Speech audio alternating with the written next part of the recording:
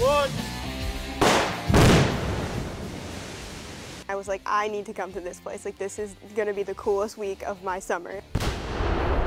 Anytime on 4th of July or whenever we would get fireworks, I always liked being the one to set them off. I've always loved explosives. Why not go to a camp entirely about them? We worked with dynamite, TNT, emulsion explosives, C4. And we learned like how to detonate them, where you use them, and a lot of the science behind using these explosives. 2, 1. My favorite part was demolition and shape charges. We formed shape charges out of C4 and cut through steel. And we demolished a concrete pillar, and it went everywhere. It was amazing.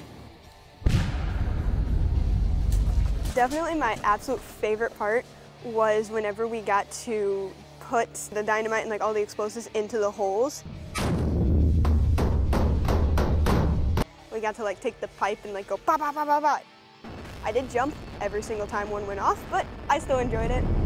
Oh, do you feel that through your feet? So I want to definitely go to Missouri S&T. I definitely am going to do mining and explosive engineering. Oh, yay! We're all okay. There were a lot of littler talks that they gave us about careers that you can go into with this kind of field. I'm planning on going into the Guard to be a combat engineer. When I go to college, I want to use what I learned from this experience to understand the chemistry and like astrophysics. My dream job is probably working inside an actual mine, being able to like be in the mine, explode stuff, see like what you got and everything. Like that seems like so much fun to me.